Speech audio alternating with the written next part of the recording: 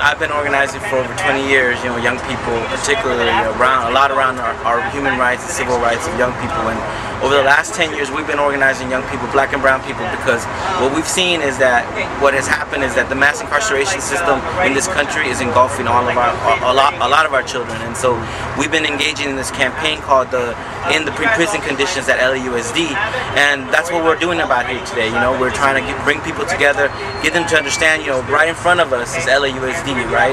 And so the idea is that we are right now in negotiations to really bring civilian control over the school police in Los Angeles. LAUSD has the largest school police in the country, and you know, that's where they're, you know, arresting young people. That's where they're ticketing young people, and in many ways that becomes the center where a lot of our young people gets funneled into the prison system. And so that's what we're doing today here. You know, we're trying to educate young people about what's their rights, what they need to know, and more importantly, how do you resist. And that's what we're doing here today to really prepare them, because we have an action on October 12th at LAUSD, which is a national day of action against the school to prison pipeline throughout the country.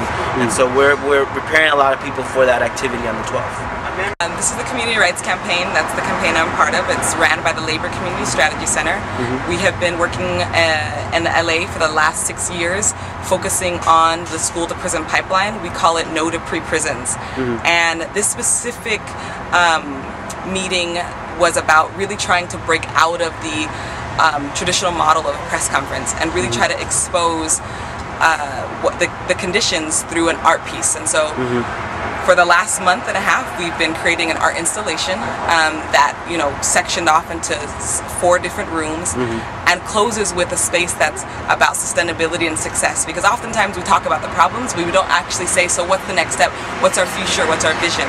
And so each room is really trying to specify how a student can get caught up in the school to prison pipeline. And it's very simple, and it's really unfortunate. And I think that you know, the part of this was really we're always trying to talk about black and brown unity, given that black students and brown students have the highest suspension, expulsion rates, the highest incarceration rates, everything that's terrible, we have the highest of. And so how do we see that as a point of unity and then move forward in that? And I think this event is really drawing that out and really helping a lot of these students see that their issues are actually really about a system and not about each other in particular.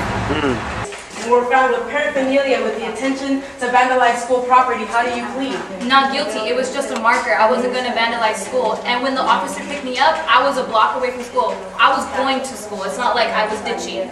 All right, well, I see that this is also your 3rd ticket.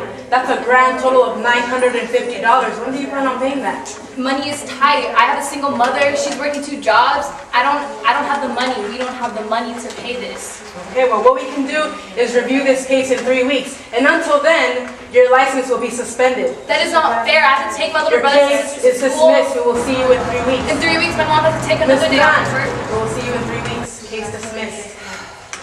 All right, everybody, we go on to the next room.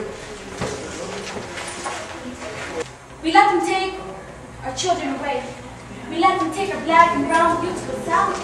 We let them charge $250 for a trinity ticket. Because of this, we have broken homes, broken friendships, broken communities, and a broken world. From the time of the Aztecs and Los Conquistadores, we have been fighting. From the time of the student walkout in 1968, we have been fighting. We are still fighting. You can see it in the streets. You can see it in the bus. You can see it in our shirts. You can see it in our students. So I ask you this. ¿Qué pasa, raza? Do not let them conquer you again. It's good for blacks and browns and you know, for the community, period. You know, it's good to get people off the streets and stuff like that. So it's pretty cool, man. No, it's serious.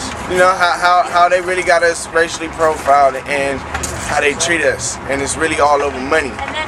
And, you know, the color of your skin really determines how much money they're about to break you for. You know, we all learn how to work as a team together and not looking for colors, you know, talking about race and gangs, colors, you know what I'm saying? We all like basically learn how to be a unity, you know?